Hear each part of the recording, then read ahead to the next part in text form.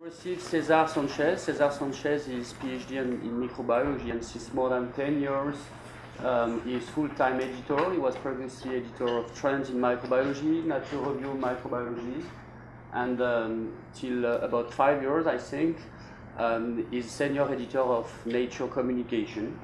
And today he will give you a seminar entitled How to Get Published in Nature and its sister journal. So, her. Okay, thank you. Thank you very much. Well, this is how to get published in Nature and other nature journals, but most or a lot of this talk is going to be relevant to publishing in other journals too, because I'm going to talk about the review, the peer review process, and what happens after you submit your paper and it gets accepted. So there are many things that are relevant to other journals, not just to nature journals. But it's mostly, but there are some peculiarities of the nature journals, right? So that's the main. So basically, I will try to explain the differences between the different nature journals. We have Nature, and then we have Nature Microbiology, Nature Immunology, Nature, many nature journals. So what are they the same thing? Are they different? In which ways they are different?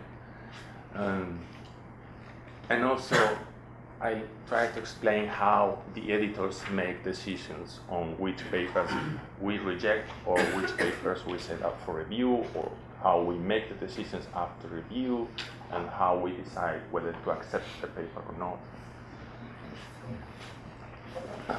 So a little bit about me. So I'm originally Spanish. First of all, I did a biology degree, general biology, and then a PhD at the University of Oviedo, Spain. It was basically bacterial genetics, more specifically regulation of ribosomal protein expression in Streptomyces bacteria. Streptomyces bacteria produce many antibiotics and anti-cancer drugs, and these are bacteria that are multicellular, so they have a complex life cycle, and they form spores and do weird things. Then I did about 10 years of postdoctoral research, working mostly on the biosynthesis of antibiotics and anti-cancer drugs produced by this group of bacteria. So first at the University of California, Davis, and then back at the University of Oviedo. And then in 2008, I moved to the UK to start my editorial career. And my first job was at Trends in Microbiology, which is a reviews journal. We publish only review articles. And then Nature Reviews Microbiology and the News and Views section of Nature. And finally, since 2013, at Nature Communications. And at Nature Communications, I handle microbiology papers.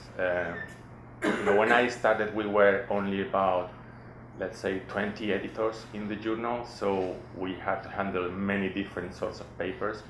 Now we are 80-something editors just for Nature Communication, so we are kind of getting more specialized. So at the moment I'm handling mostly any microbiology related to bacteria and fungi. That's my main thing. But that's from basic microbial cell biology to pathogenesis, microbiome, new antibiotics, new antimicrobial, so it's still quite diverse. Well, Nature, everybody knows Nature, the journal. It was founded a very long time ago, and they aim to be the world's leading global scientific journal. They publish papers across all the scientific disciplines, from biology, chemistry, astronomy, physics, medicine. And the mission of the journal from the beginning was to communicate the best and most important science. In principle, communicate this science to other scientists. That's the main readership of Nature, but also to the wider community. So, many people read Nature or some articles in Nature, and they're not necessarily scientists. So those articles need to be written in a way that many people are able to understand. So what makes a Nature paper? What's special about a paper published in Nature? Are they special in any way? What papers published in Nature are supposed to report the most significant advances with the widest implications. That's the ideal paper, right? The significance of the findings, the relevance of the findings should be obvious by people not working in that particular field. So with this I mean that a physics paper published in Nature, the relevance of the paper should be understandable by most people here. If you're a biologist or a clinician, the relevance of the paper should be obvious to you, not the details, not the technical details, but if you read the title and a little bit of the abstract, you should know, oh, this is important because of something. But there are many papers that cannot make it in Nature because they don't report, the most significant advances. They are not very widely relevant. So what happens with all those papers that are still excellent, amazing papers? So that's why there are so many Nature journals, right? So you can think of the different Nature journals in terms of 3 levels, if you want.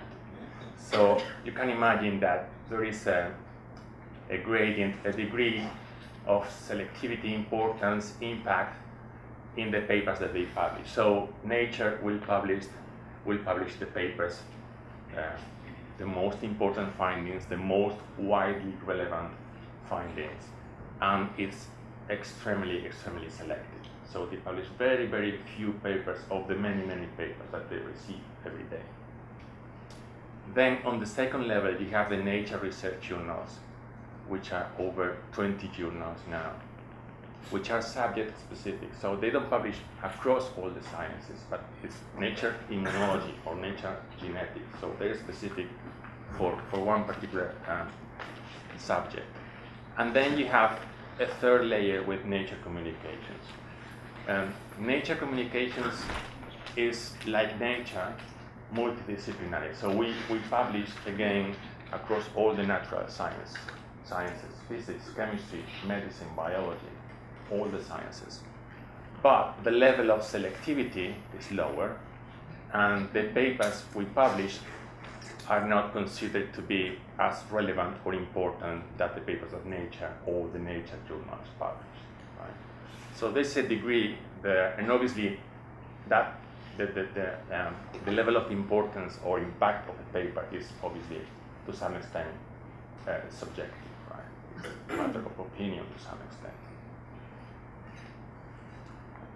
So what's the difference between a Nature paper and a paper published in, let's say, Nature Cell Biology? A paper published in a Nature research journal reports the most significant advances within that particular discipline. So in this case, the best papers within cell biology will be published in Nature Cell Biology. But still, the relevance of the findings should be clearly understandable by every cell biologist and beyond. Right? So a paper published in Cell Biology, the relevance of the findings should be obvious to most other biologists in general. Right?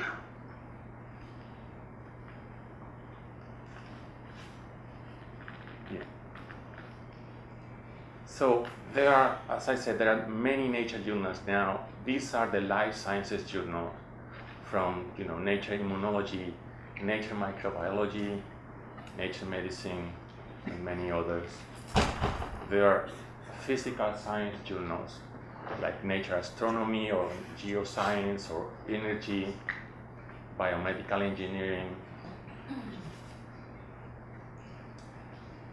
But there are some common characteristics for all the Nature journals. Is that the first one is that they are highly selective, with Nature being the most highly selective, the Nature research journals a little bit less selective, the Nature communications a little bit less selective. But they are all highly selective, and they reject many more papers than they receive.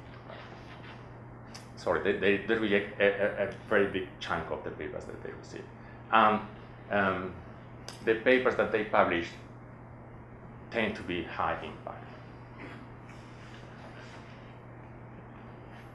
Another difference with, another characteristic that is common to all the nature journals, all the journals with the word nature in the name, is that the journal is run by a team of full-time professional editors, right? So it's people like me. So we don't do research anymore. We used to do research in the past, but we don't do it anymore. So we are fully dedicated to the journal. That's our only job. And that's common for all the nature journals. You know, many, and this happens also for, let's say, science, Cell, journals published by Cell Press. There are other journals out there with professional in-house editors, but most other journals in the world are run by academic editors like you guys. And despite we are called Nature whatever, we are different journals. So we are editorially independent. That means that if you submit a paper to Nature, I will never know unless you tell me. Right? We are different journals, different sets of editors. And if you submit to Nature and they reject your paper, that doesn't make any difference to me if you submit the paper to Nature Communications afterwards. So being rejected by another Nature journal is not something negative in the way we see your paper. Now, there are also differences among the nature journals. Nature and the nature research journals have limited space. They are very, very selective, so they can publish only a limited number of papers every month or every year. They have this limitation. And they aim to publish the most important research with the widest implications. So what happens with the other papers that still are great papers, but don't make it up there? So that was the reason for launching Nature Communications. So Nature Communications is part of the Nature Research group of journals. It's a nature journal, so those characteristics I mentioned before are shared by Nature Communications. But it's like Nature itself is multi and interdisciplinary. We publish across all the sciences. And when we select papers, we're looking for significant advances within a particular field. So we're not looking for the widest implications, or we're not looking for papers on very hot topics only because that's going to make the news or anything like that. We're looking for significant advances. Is this paper going to make a difference in the field, in this particular field? So, and our papers go from typical research papers to proof of concepts to new methods, all sorts of research. So broad appeal is not required for publication in Nature Communications. So something that is going to be very important for a particular area, that's enough for us. If it's going to make a difference in that field, that's enough. So the journal was launched in 2010. And last year, this is the number of papers we've published. And last year we published already over 4,000 papers. We are online only, so there's no print version. And because we are online only, we don't have the constraints that print journals have in terms of length, manuscript length, or we still have recommendations about, if you can write a manuscript in 5,000 words, don't write it in 8,000 words, right? But we have some recommendations that we are flexible. And another big difference with any other nature journals is that we are fully open access. So all the other nature journals are subscription-based, which means that to read the articles, you need to be a subscriber or work for a university or an institution that subscribes to the journal. Whereas for Nature Communications, all the articles are publicly available for everybody to read. Impact factor is 12, so basically we are the highest impact multidisciplinary open access journal. And we have offices in London, that's the main office, but now we are having more and more editors going to Shanghai, New York, and Berlin. Now, you probably have seen this before. I think this is really funny, right? What happens when you submit your paper? That's kind of the feeling very often, right? You get very often, you submit the paper and it's just a torture going through the process, right? But what happens once you submit your paper? Let's start with the very beginning. How do you select the journal? You have a paper, you're preparing, writing a paper. How do you decide which journal to submit your paper? Well, I would say you would like to ask yourself this kind of question, right? Who do you want to read your work?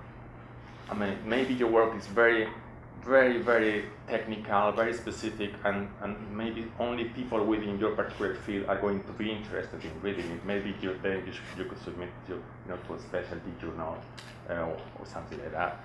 Or, where does it fit in the field? Is it going to make a huge difference? Is when people in your field read the paper are going to say, well, yeah, I know the paper, on this topic, or they're going to say, oh, wow, look, I've never thought about this possibility, right? That kind of question may help you to understand what the potential impact of your paper could be.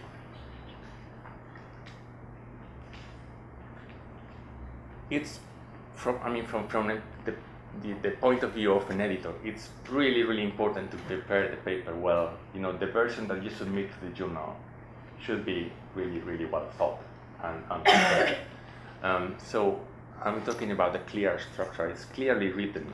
You don't need to be Shakespeare and write beautiful English. It's just about clarity. When someone reads the paper, and they need to understand what you're trying to say, right? And so what were the goals of the research? What were the key questions? And what are the key conclusions? That should be very, very clear. Please avoid overselling your work. That's not really good. When you read, sometimes you read the title and the abstract of the paper and you think, oh wow, that's really interesting. And then you go into the paper and it's actually, it's like a minor, really, really minor thing they did related to that, but that's what they put in the title. That's not good. It's just not from an editor's perspective, but think about the reviewers. The reviewers will know exactly, because they're people in your field, so they know exactly that what you're saying there is not true. Right? And describe all the relevant experimental procedures. The methods section is extremely important. Quite often we send the paper out for review, and one of the reviewers says, it looks okay to me, but I can't really say because they don't really explain how they did this experiment. So basically that's one round of review wasted. So we need to ask the authors to revise, then we send the paper back to the same reviewers, and then the reviewer may say, now that I see the details, this is very poorly done, right? This is flawed. So the method is extremely important. And also, reading the guide to authors and complying with journal policies. Different journals have different policies, and for some journals, the format of the first version you submit is extremely important. It's not for us, it's not for the Nature journals. The format of the first version of the manuscript doesn't matter, as long as everything is there. The format is not important. But some of the journals care about that, so just read the journal's guide to authors to make sure that the first version is going to be okay. Now, when writing the paper, it's important to provide context for your findings, for your work. So basically, what is the problem that you are trying to solve? And why? Why are you doing this? Why is this important? Why should anybody care about this? And trying to focus about the most important details, the key message. Right? Don't spend a lot of text spending something that is not central to the paper. Just focus on the main messages. And then if someone reads your paper and says, well, so what? Yes, you think all this work is technically amazing, but why? So what? I mean, why did you do this? And what's the relevance of all this? So you should try to respond to that question in your paper. Right? So when the reader reads your paper, they understand you did this because of this, and this is important because of that. And clarity is also important. Again, it's not about great English language. It's just about clear writing, right? And the figures are also important. They should speak for themselves. Basically, if you look at the figure and read the legend, you should be able to understand everything in the figure without actually going back to the paper and see the details. The cover letter. Some people think cover letters are useless, and some editors think that also too. Some other people think cover letters are useful. I think they are useful when they're done, when they're properly done. If you do a cover letter that doesn't add anything, then it's useless. So it should be a standalone document that complements the manuscript, because we're going to read the manuscript, but we're going to have a look at the cover letter too. It's kind of a summary of the whole work, but emphasizing what has been done and why is this important. For some journals, it's also very important that you make clear in the cover letter why this particular work is suitable for this specific journal, especially if the journal is subject specific. Right?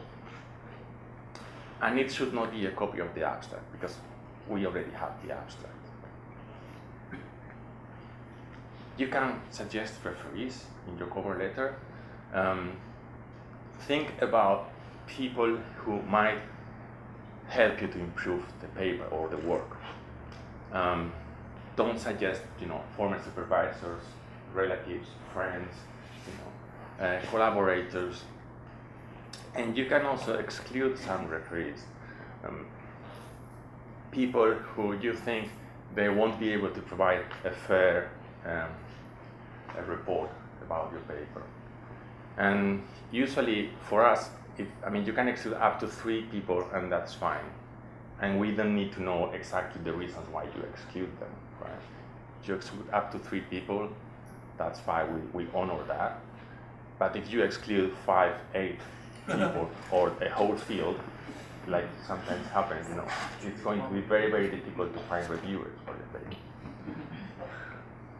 And if there are any papers, if you're working on a similar subject and you have another manuscript in preparation or submitted elsewhere, it's important that you mention that in the cover letter, because if they overlap in some way, we would like to know the degree of overlap, right?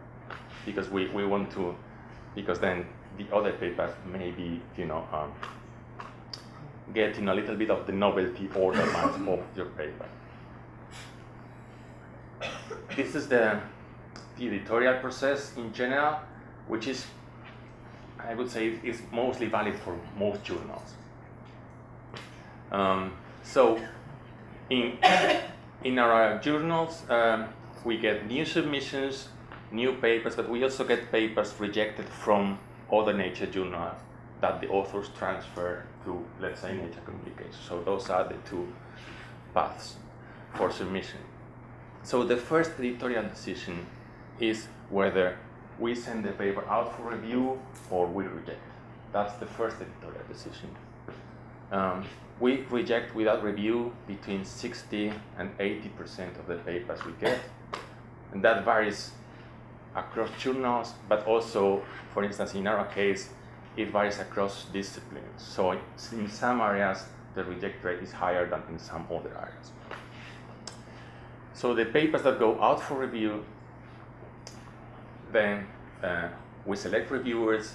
The reviewers submit the reports, hopefully in time, and based on these reports, we make the second editorial decision.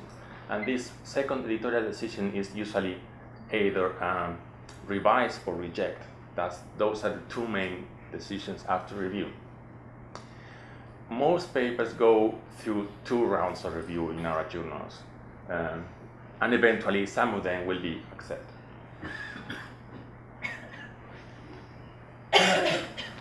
So, as I said, the first decision is whether to send the paper out for review.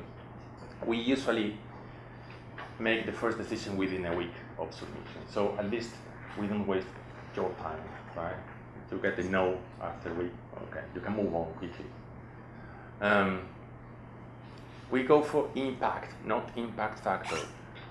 With this, I mean, again, that impact factor basically correlates with the number of citations that your paper is going to receive at some point.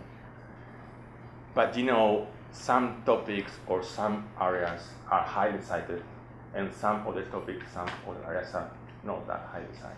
And that's the nature, and that's because some topics are really hot, or some topics you have large communities of people working on the same thing, so they advance very quickly, they publish lots of papers, so they cite each other very, very, very, very often.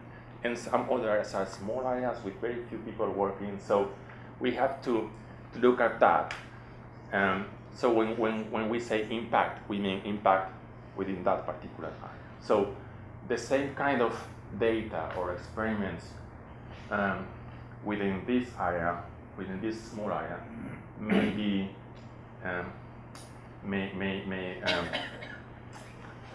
produce a significant impact. It will make a difference in this small field. Whereas the same kind of work in this other area, which is big and lots of people doing the same thing, the impact of that thing is going to be smaller. So when we look at 2 papers like this, we will favor this one, because this one is going to make a difference. Whereas this second one, even if you look at the techniques and everything, they look very similar, but this one is not going to make a big difference because it's just another paper within thousands of papers.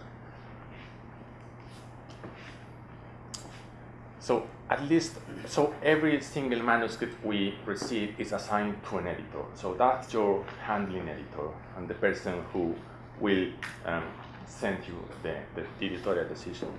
So that at least one editor reads your paper, but usually we discuss the paper with other editors. And the main reason for that is obviously that we're not experts in everything, right? So I'm not expert in all the areas that I handle.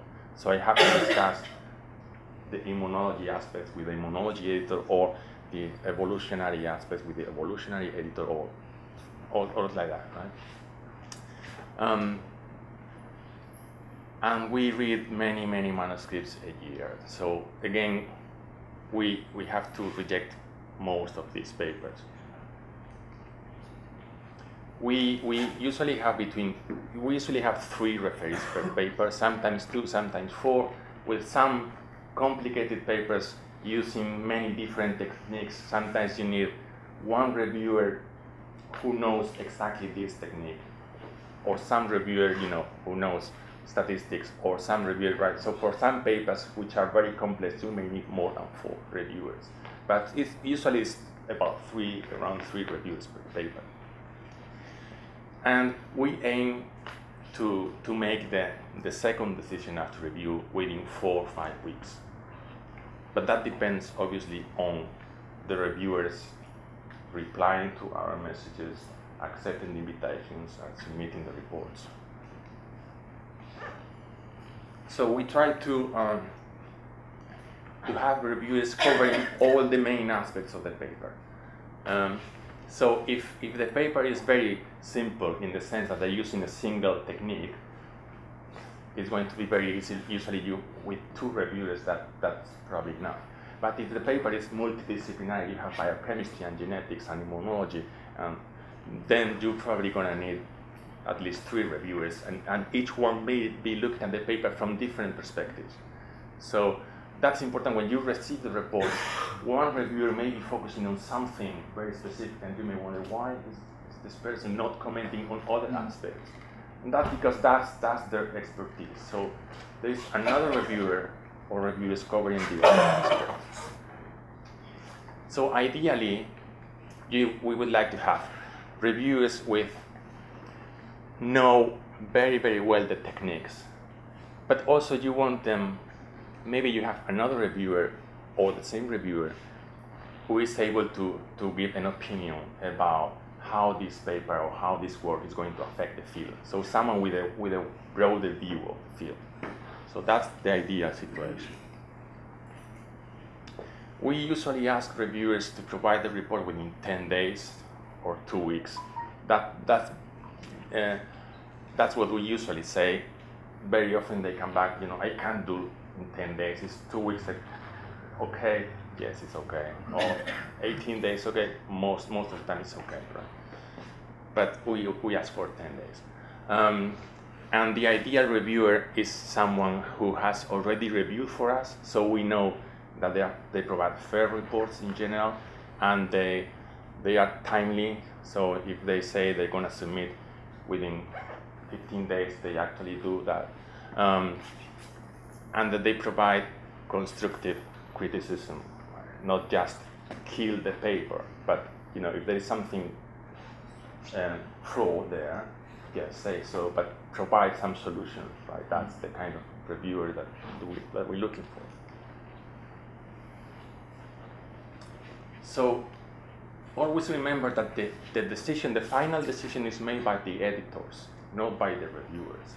So we take the reviewers' advice very, very seriously, but we don't count votes. So if we have 3 reviewers and 2 say, this is really bad, this is not really going to be a big impact, and another one is very enthusiastic, we may go with the enthusiastic one because maybe the other 2 are not giving good results for that negative opinion. And so we look at the arguments of both sides, and if the negative opinion is not providing reasonable arguments, well, we can't follow that, right? So we disagree with reviewers sometimes. Either way, sometimes the reviewers may be positive, but we decide to reject the paper, right? So think about who makes the final decision. That's the editors.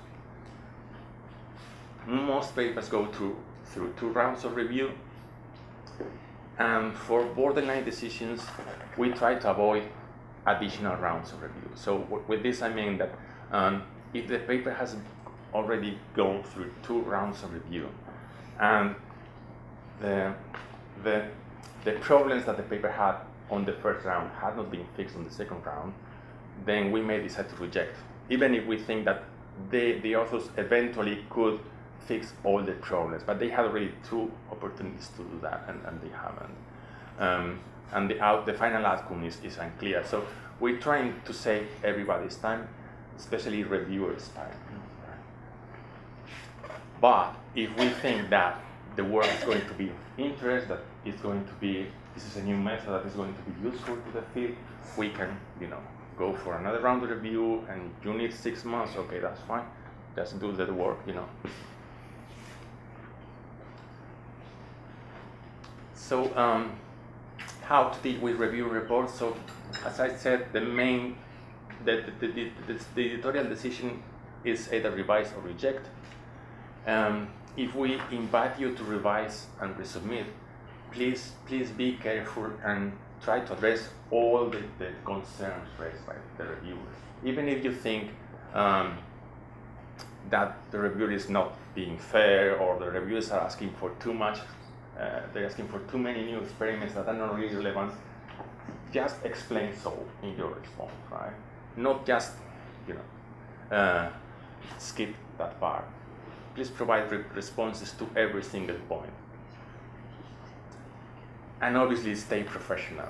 Even sometimes a reviewer may sound a bit harsh, right? And you may take it personally. Don't take it personal. Stay professional. Think, cool it off.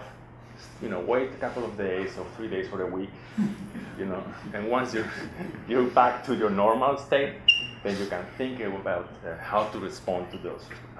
And always focus on the science, right? Don't take it personal. Focus on the science and the scientific arguments. And everybody makes mistakes. Reviewers are human, editors are humans. We all make mistakes. So don't assume that a negative feedback is sometimes it's based just on misunderstanding. Sometimes it's because you didn't describe your experimental procedures very clearly, and the reviewer misunderstood how you did things. So we are all human. At Nature journals, we have different types of peer review. The standard peer review is single-blind peer review. That means that the authors don't know the names of the reviewers. That's single-blind peer review.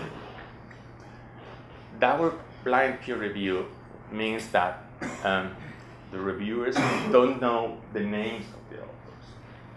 And you have this option. When you submit to a Nature journal, you can select this option.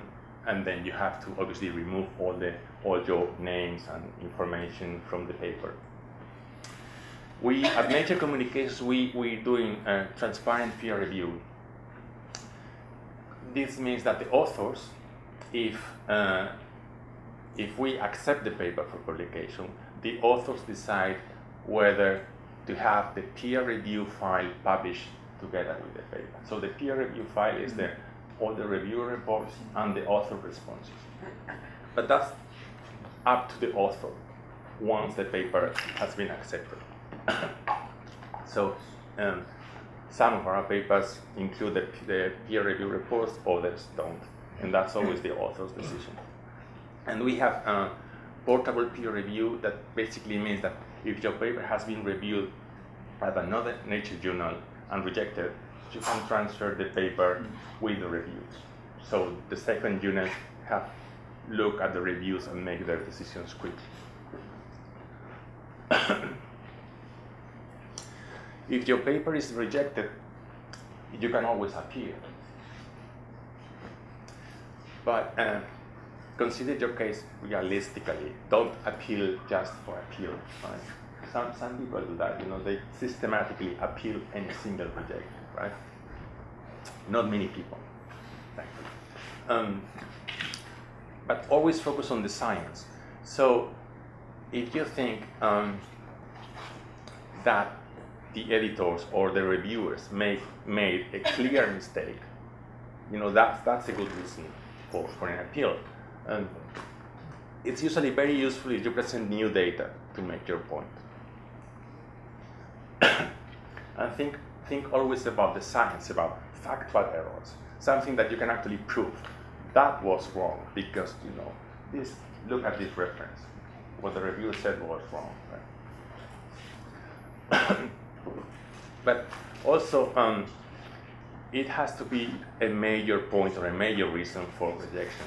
If it's just a minor point, something that the reviewer said but wasn't really the main reason for rejecting the paper, it's not going to be a successful appeal. And you can highlight in your appeal how your work is going to make a difference in the field. How not to appeal. Your reputation, the number of papers you have published, that you're a professor, that you have a Nobel Prize, that's not relevant, right? When we reject a paper, we reject that paper, not your CV, right? We're not assessing your career, we're assessing that particular paper.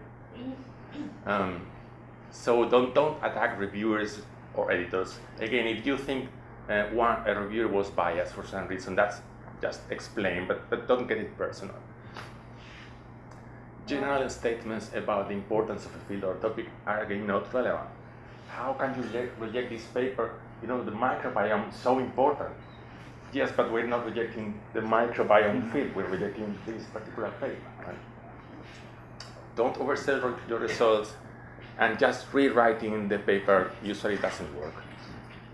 Asking for a new editor or reviewer, unless you have a very, very specific reason to do that, is not very useful. And this is the transfer system of the Nature journals. If your manuscript is rejected from any Nature journal, you can transfer the manuscript and the review reports, if it was reviewed, to any other Nature journal. So usually things move down, right? But weird things happen, right? And you can submit to any other Nature journal. That's always the author decision. And we have also scientific reports, which is not a Nature journal, but it's part of the same publishing company. And so papers can be transferred to scientific reports. Actually, they can be transferred to any journal published by Springer Nature, not the Nature journal, so the scientific reports. Springer Nature published many, many academic journals, so you can transfer papers to any other journal published by the company.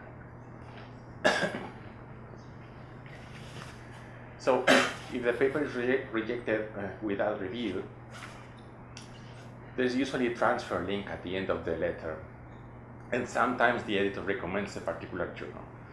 So at Nature Communications, we often recommend scientific reports. At other Nature journals, they may recommend Nature Communications or another Nature journal. Sometimes, if the authors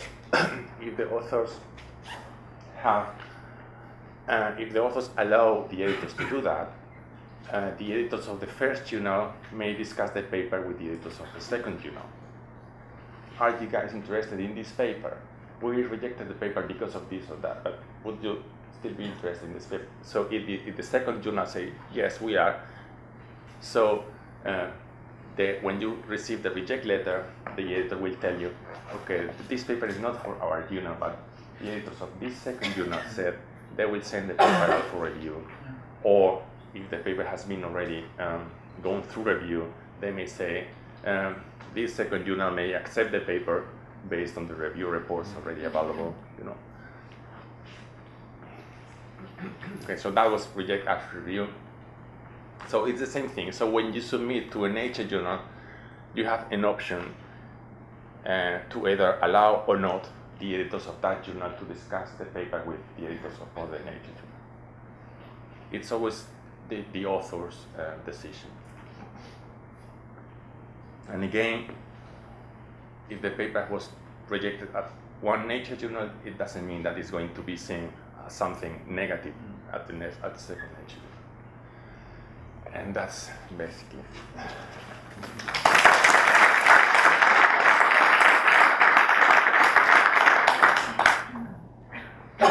Any questions? In the process of transfer, you can submit in another journal, but is it mandatory to say that you have a produce number in another Nature journal before you submit in the second one in Nature? No, I mean, if you use the transfer system, obviously the second journal receives notes, but you can submit fresh. You do not use the transfer system, if but you don't use 2 months after you decide to submit the paper in another Nature journal, is it mandatory to have the produce number or not? No. You can submit as a fresh submission, and we will never know that was submitted to another Nature journal, and that's fine, you know, because papers, you know, often get submitted to different journals, and that's okay. Well, one thing that I'm giving annually the same kind of course to youngsters. The other thing that people need to know, not to be too much infuriated, is that there is a part of luck, of course. A part, sorry? Of luck. you're lucky or you're not. So this is a part of the story. So we don't want to be desperate, or you want to be, well, sometimes you're lucky, sometimes you're not. I mean, this is not science. No, editorial decisions It's are not human. science. It's human thing. So Yes, sometimes, that's and so you don't want to be, make the process of any journal in looking, well, this you publish stupid things, I don't publish my wonderful thing. Maybe you try another time and your wonderful thing will be published and the other bullshit will not. This is a part of it. You don't want to take that personally. Exactly. Because there is a part of flux that is incompressible. You can't do anything about it. And everybody makes mistakes. And sometimes, I may look at a paper a year afterwards and I think, why did I read this paper? Maybe I shouldn't have. Yeah, it's worse. Well, in my experience, it's worse than that. I thought that people, sometimes it depends even on the day where it comes. Some days I was very bad humor, and the chance this day is not as good as one day when I've been very lucky and very happy and say, I'm very optimistic. We're humans. So it's not only. It's also depending on the humor of the people, the time, the number of ones that you accept before, the series that you get. So there is a part of luck that is incompressible that we need to accept. This is what it is. And also the way the paper is presented. Sometimes you read the paper and you're missing the point, that they're not really describing the main thing. This is the main finding and this is important, and you get lost in the text, and sometimes you get lost. The main message. Yeah, but that will also depend from you. So sometimes you get a good day, maybe it's the day before you drink too much beer, and you cannot concentrate the same way. That I don't drink beer. That's possible. So there is a lot of human things that makes that. It does not really. You need to take, of course, very much care about the answer and take this. I say usually you need to be very careful when it has been rejected twice.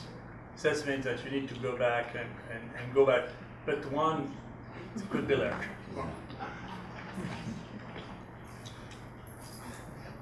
If you ask for a double-blind review, as you said, would the editors also blind or not? No, the editors will know the authors. But what's the point of the double-blind review? I think the main point is for the reviewers not to know the identity of the authors because they work in the same field. I think that's the main reason, right? Because you think they are competitors or they may not provide a fair report, right? But we don't work in your field, so we don't have any reason to give a negative opinion about your work and not about my friends, because we don't work in the field. So we're in that sense we are impartial. So in that sense, it makes sense that we know the identity of the authors. I mean, it's not that it really matters much to us, but I guess it will make things more complicated logistically. I mean, for the journals, you have triple blind. I think some journals do that, but it's logistically it's going to be Because sometimes you can ask for a particular editor. Yeah, I mean, in our case, you can ask for that, but the paper is going to be assigned to the editor of the right expertise, with knowledge of the right area, and also depending on workload. So, a paper, it may go either to me or to another microbiology editor, but then I'm really busy, so it goes to the other editor. So, for our journal, it doesn't make it's not very really useful to suggest an editor. Do you think that being an editor, when you stop doing your research activities, is a good idea? Well, it's a good idea. It works for us, because right? It's like a business now. You are far from the research activity, and you are reviewing other people's works. Yes. So exactly. So we don't do research anymore, but we're still very connected to science and to research. By reading papers, by coming and visiting the UNIS, by going to conferences, and basically by talking to people in the community. That's how we are connected to the research. But we don't do research anymore. Is it sufficient? Well, it depends on you. I mean, for some people may not enjoy doing this job.